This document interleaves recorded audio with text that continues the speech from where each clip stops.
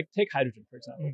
A lot of people will say hydrogen is a waste of time right now. It's never going to be economical. It's not going to pan out. That might be true. Like, let's be clear, that might be true. Certainly, in certain sectors like heating, for example, I personally don't think hydrogen has a chance. In freight, or in shipping, maybe it really does. In other industrial uses.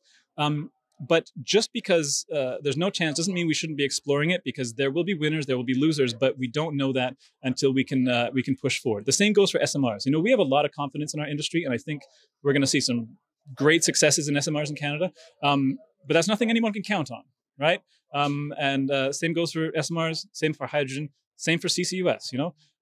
And if we put all of our eggs in one basket, if we focus only on one specific technology, if it fails for whatever reason, then it's not just the industry that fails. It's Canadians. It's ratepayers.